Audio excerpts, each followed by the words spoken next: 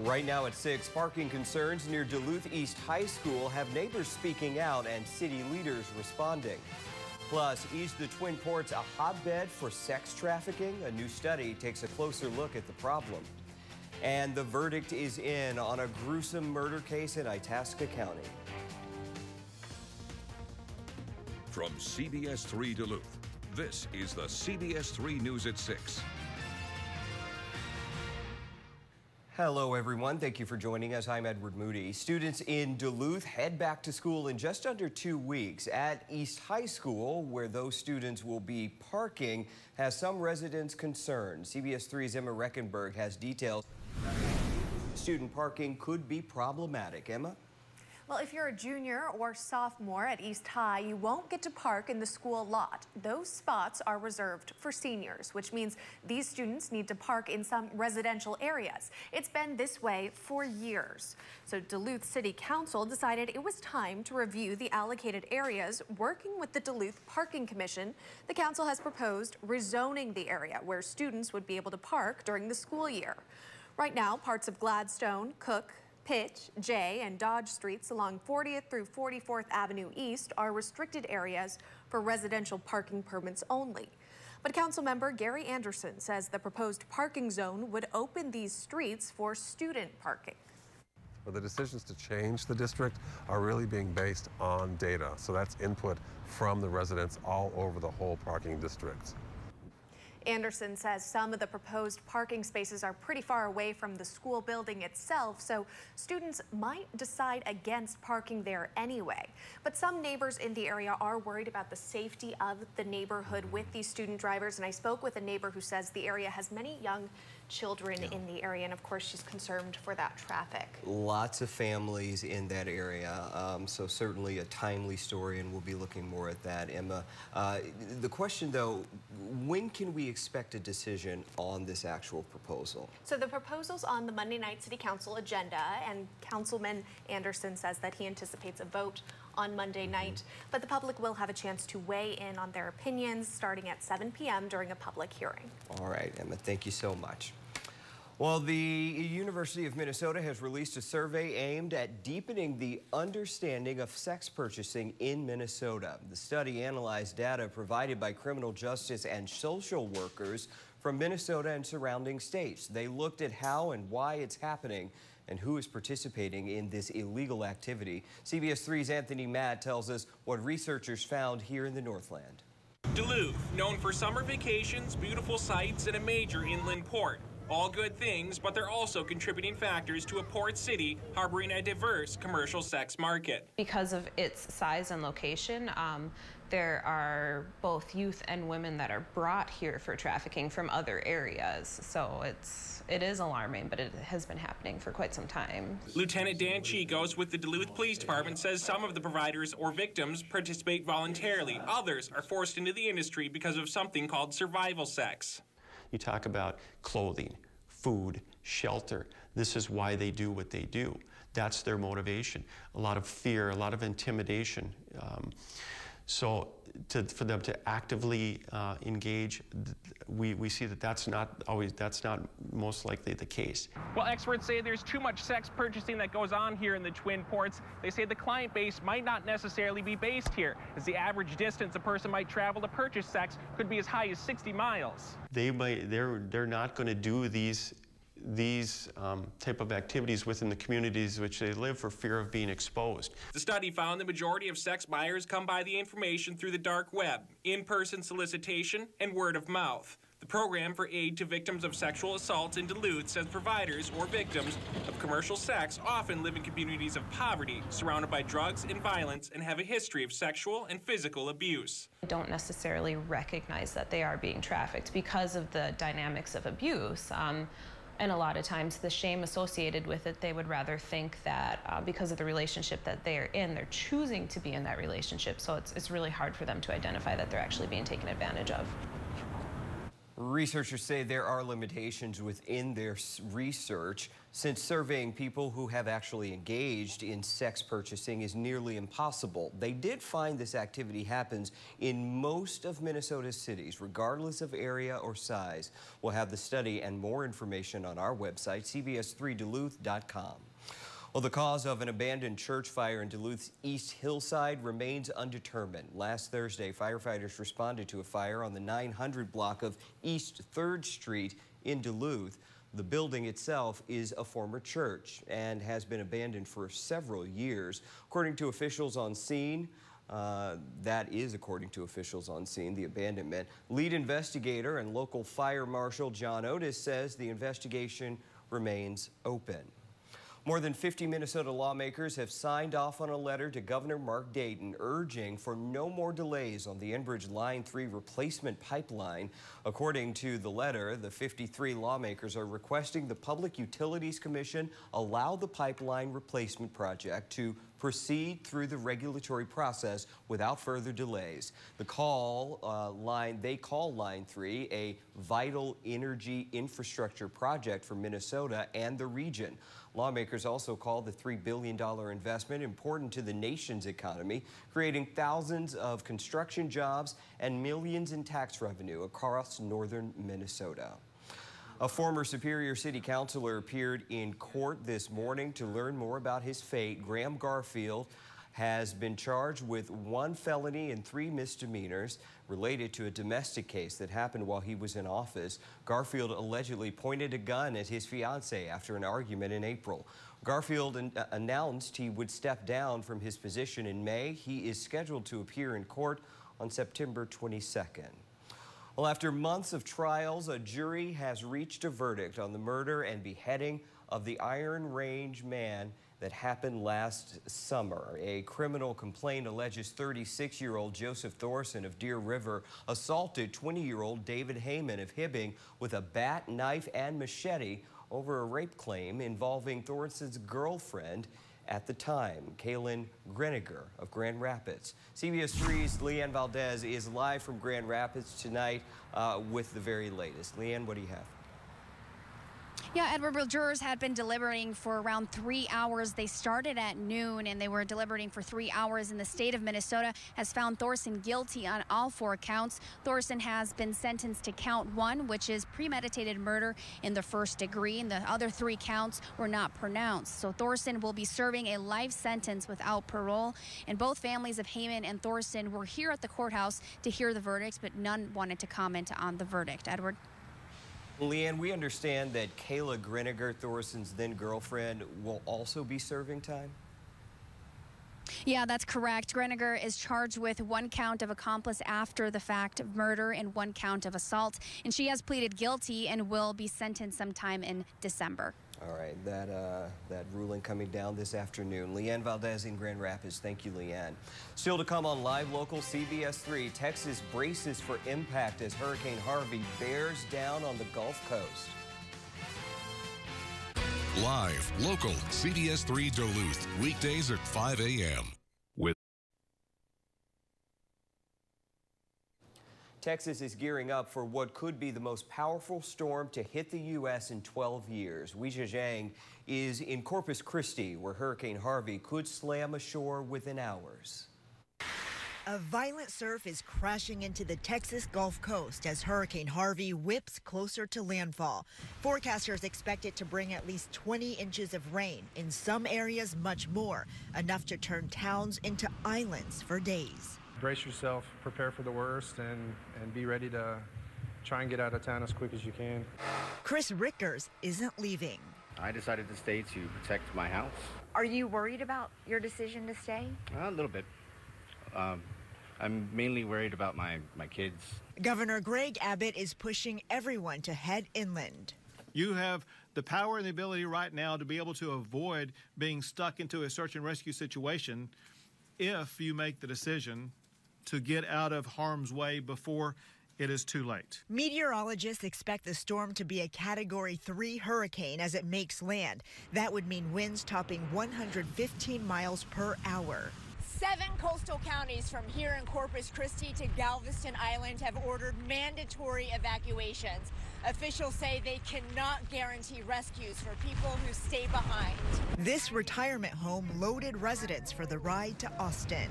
I would have preferred to hunker down at home, but my concerns are for the people of Corpus Christi and our city. The National Weather Service says the winds could be life-threatening, but that the greatest threat is from potentially catastrophic flooding. Weijia Zhang, CBS News, Corpus Christi, Texas. In the worst-case scenario, forecasters say some locations may be uninhabitable for weeks, if not months. Officials with the Duluth Red Cross say 4 people from northern Minnesota will leave this weekend to help with hurricane recovery efforts in Texas. An emergency response vehicle will be leaving Duluth early Sunday morning, and volunteers say they're ready to help. I get a great feeling. I'm there. These people are just traumatic. You know, they've lost everything, or they're in the process of losing everything with the flooding or their tornadoes or whatever. So you're there. You're their rock. They come to you, they need something, you can get it for them. Red Cross officials say this storm is expected to generate as large of a Red Cross response as Hurricane Sandy did in 2012. It's day 3 of Tribute Fest at Bayfront Festival Park, but tomorrow there will be a major change in venue. Officials with the festival announced today that due to the impending inclement weather, the festival will go on, but it will be moved to the Sites Arena. Sites Arena is located next to Clyde Iron on 30th Avenue West. Doors will open tomorrow at 11 a.m. with music starting at noon. I saw a post on Facebook about Tribute Fest the other day, and it was the tribute to Daft Punk. Yes. And I thought they were here in Duluth at first. I was like, wait, what are they doing here? Yeah, but it was just the tribute to them. Yeah, exactly. Moving it inside for tomorrow, so those storms are looking pretty decent. Well, the charts today show we have a 100% chance of rain for our region on Saturday, and it's not because of the northern fringes of the hurricane down in Texas. We have our own low-pressure systems to deal with. But either way, we're going to get wet. Not as wet as folks down south, though, luckily. And we'll talk about how much rain could be coming down for the weekend right after the break. CBS 3 Skycam is brought to you by Kohler Toyota. Be sure to check out our mobile site where shopping for a new vehicle is at your fingertips at KohlerToyota.com. Modernize your living room by choosing sofas and lamps with USB outlets. Margarita time. Save big and receive 5-year financing during the Labor Day sale at Schneiderman's Furniture. Exactly. Take on those big chores around your property with a Kubota B-Series 4-wheel drive tractor. They can handle everything from light construction and landscape work to helping you with chores around your hobby farm. With a variety of models and a host of performance-enhancing upgrades and attachments, the B-Series delivers efficiency, power, and comfort. So take on those big chores. See your local Kubota dealer today. No one serves you better than Lulich Implement. Right now at Menards, get an 11% rebate on everything, even sale prices. Update your home's interior with a new ceiling fan. All turn-of-the-century ceiling fans are on sale, plus an 11% rebate. The Ashton fan with brushed nickel finish and etched opal glass includes a remote. $97.01 after sale price and rebate. Stop waiting and start saving with an 11% rebate on everything, even sale prices, now at Menards. Save big money at Menards. You each drive a Ford pickup, right? Yes, sir. I'm going to show you a next-generation pickup. Awesome. Let's do this. The bed is made of high-strength steel, which is less susceptible to punctures than aluminum. The stronger, the better. And best of all, this new truck is actually the current Chevy Silverado. It's the Chevy Summer Drive. Get a total value of $9,600. Plus, current Chevy owners and lessees get an additional $1,500 cash allowance on this Silverado All-Star. Find new roads at your local Chevy dealer. Purchase high-tech pillows to help keep you cool during the night. What? No more pillow fridge? No more pillow fridge. No more pillow fridge. Save up to $600 when you add a power base on all Beauty Rest mattresses during the Labor Day sale at Schneiderman's Furniture. Exactly. CBS 3 Weather is brought to you by Lulich Implement. Now, the CBS 3 Duluth Weather Max forecast with meteorologist Dave Anderson. Well, folks in Texas indeed dealing with a tropical cyclone this weekend. Here in our neck of the woods, we're dealing with 2 extra tropical cyclones. Extra meaning they're outside of the tropics. Yeah, we could also call them run-of-the-mill low-pressure systems. But with 2 of them casting a net over the region, well, the rain chance is 100% for our Saturday, and it's 50% on Sunday. But it still looks like, yeah, it's going to dry up and time to get back to work come Monday. So here's a look at the current Doppler and satellite map. Let's go into that full screen. And we have one low pressure system to our southwest, and we have another one that's up towards our northwest, and in between is a surface trough of lower pressure. And we're starting to see the rain in the North Dakota area, South Dakota as well. Once we get towards midnight tonight, our rain chance bumps up to about 50%, and then tomorrow when day dawns, goes towards 100%. We'll show you estimated rain totals here in just a little bit, but right now, let's take a look at the current conditions at the airport in Duluth. 61 degrees, the temperature there, still cooler than normal, but we could get back towards normal as early as Monday. Relative humidity, that right now is 78%.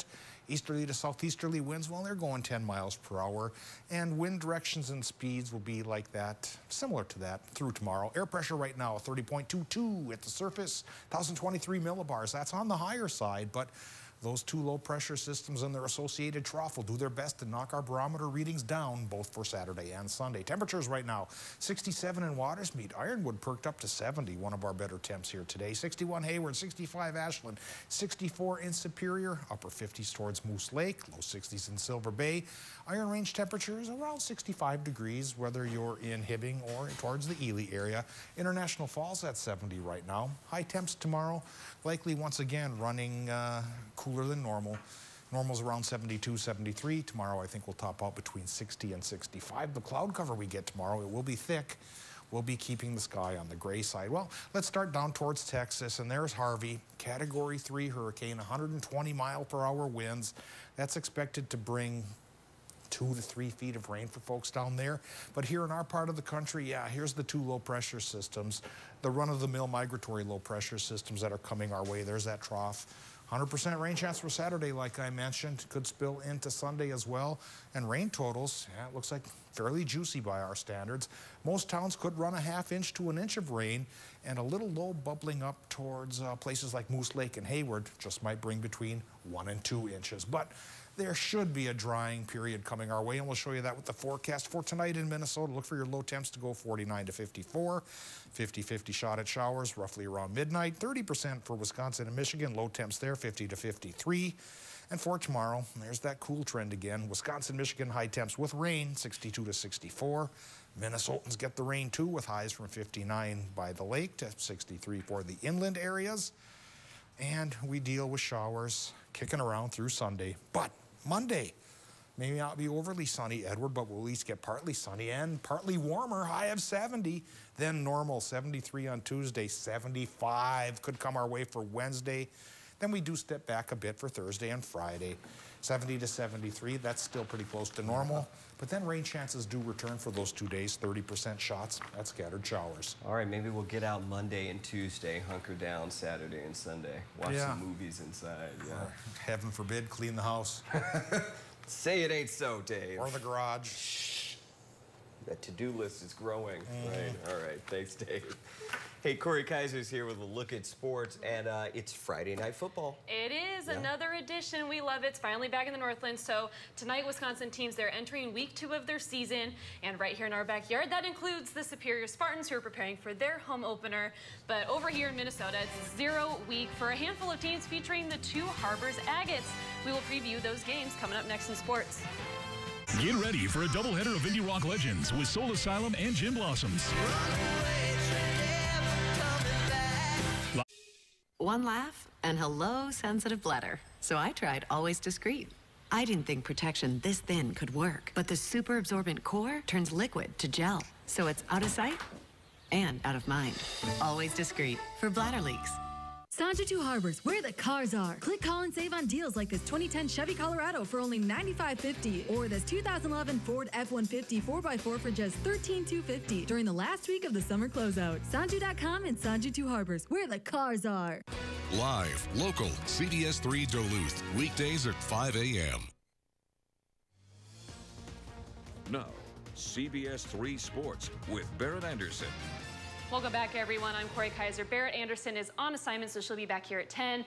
And talking about football, the Two Harbors football team couldn't wait for summer to be over and football season to begin. And tonight, their wish will finally be granted. The Agates will host their first opponent tonight, the Crosby Ironton Rangers, for 0 week of the new season. Two Harbors finished the 2016 season 6-4 overall, the Rangers 7-3. And these two teams haven't faced each other in nearly 9 years, and a lot has changed since then, so the Agates have been preparing for the big night. We've been doing a lot of scouting reports on them, and they have a good team and everything, but we have a great group of guys out here. A lot of us are hungry. We put a lot of time, like I said, in the off season in the weight room, and, getting ready just for this, first game. It'll kind of get the nerves out for all of us too, so that'll be nice. Over the state line, Wisconsin teams already have 1 week under their belts coming into tonight's games, and one of those teams being the Superior Spartans. Superior will go head-to-head with the Somerset Spartans in their home opener tonight. Big Blue is coming off a 20-10 win over Merrill, and Somerset, though, took an L. But Superior knows what Somerset is capable of, a 3-time state champion and 3-time runner-up since 2004, so the Spartans say being at home will be the key asset tonight. It means a lot. It gives everybody gets hyped up. Big confidence booster coming out at home, and all the fans, just everybody makes it great. To be able to play at home, it's a special thing, and with the facilities we have here, it makes it even more special, and we get great crowds every Friday night that we are at home, and it's a very fun atmosphere. Also tonight, Northwestern will also be seeing action on their home turf for the first time this season versus Osceola. Both teams are coming in 1-0. Last week, the Tigers took a W from Ashland by the final 14-8, and we will have the highlights from all of the 3 games we just talked about right back here at 10. And in soccer, today's season opener for the Grand Rapids and Duluth Marshall girls.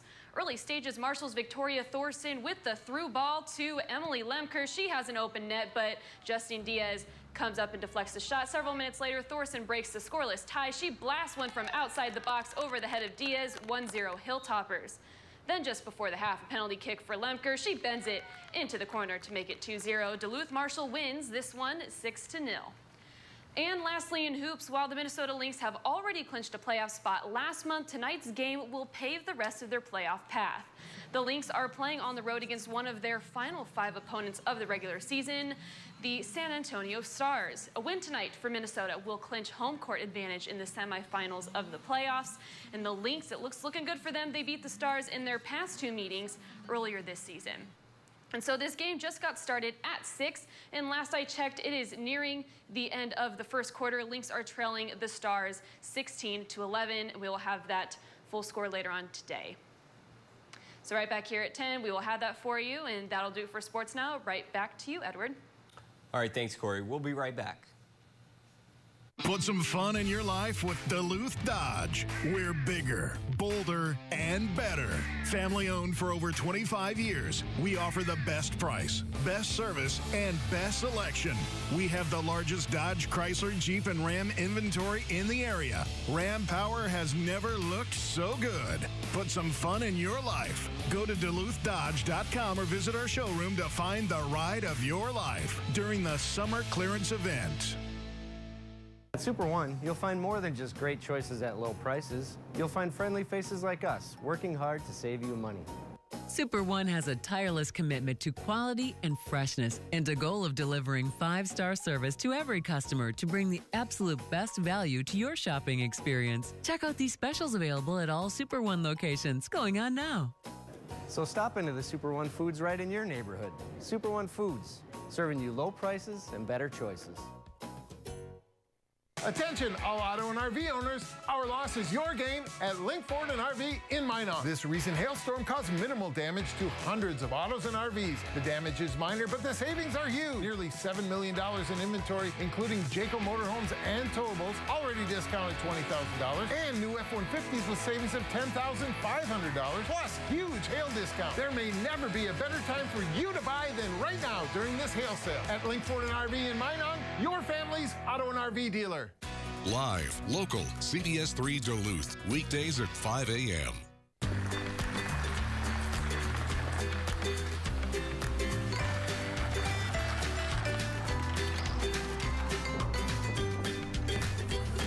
At Miller Hill Subaru, we know there's nothing up north that a Subaru can't handle. Even biking trips with the whole family. Lease an all-new Subaru Outback during the A Lot to Love event. Miller Hill Subaru, for where we live. Men's wardrobe provided by Mainstream Fashions for Men. Mainstream is your wedding headquarters. Downtown Duluth. Tonight on the CBS 3 News at 10, we're following the latest developments on Hurricane Harvey and the devastation experts are saying it's about to unleash on Texas's Gulf Coast. We'll have more on the megastorm and the latest from those fleeing its path. I think they're doing both. And before we go, 30 sushi chefs from 15 nations battled today in Tokyo for the title of the most creative sushi plate of the year. The annual competition, World Sushi Cup Japan, was held on the sidelines of a seafood expo in Tokyo. A Russian chef who runs a restaurant in Norway won first place at the two-day competition. It was his third try after two unsuccessful bids for the title. Sign me up to be a judge. Can I eat all of that? Right? Just put it all here. The shrimp tempura roll for one, please. We'll let you know what's good. I might have sushi tonight, yeah. Lutefisk sushi. Lutefisk sushi. Oh. Combine Norway and... I might pass on that. Oh, okay. Some folks would hope we could pass on the rain, but we have a 100% chance for it on Saturday. Could be a soaker with a half-inch or so for many towns, but by Monday, a little reward. We get a high temp of 70 and a little sunshine. Lutefisk is one of those once-in-a-lifetime things. Yeah. We'll see you at 10, everybody. Bye. CBS 3 closed captioning is brought to you by Essentia Health, here with you from Spooner to International Falls. Go to essentiahealth.org to find a clinic or hospital near you. All brand name sandals are now 40 to 60% off. North. The night.